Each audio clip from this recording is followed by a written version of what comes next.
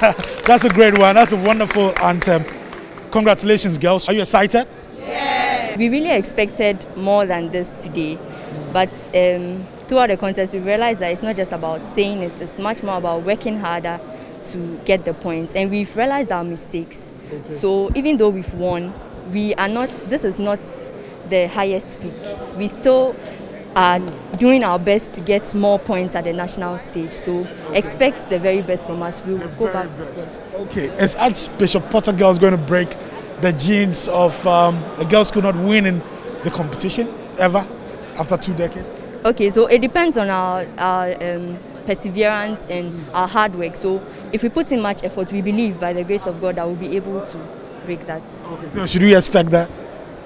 Well, yeah, more or less, yes. More of it. Okay, great. Thank you. Let me talk to your science and maths coordinator, Matthew Atap. Matthew, tell us, what's the feeling like in your camp right now? For today, this is not what we were expecting. Okay. Yes, this is not the way my girls display. Okay. Because from round 1, I could see that they were not all that answering the questions the way we prepared them. Yeah. But at the end, we were able to qualify. Okay. But the points we had is not the points we expected to because the points is too low. The points are, yes, okay. 39 is not what we expected to get. 38 rather.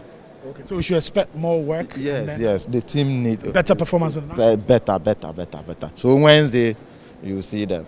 Wednesday we'll see them in action? At the regional championship. Okay. Yes. What about the national competition? What are you looking for? Yeah, national too. This year, we want to go ahead, move ahead. Because last year we were eliminated at the 1A stage. Yeah. But this year we are expecting to move above that stage.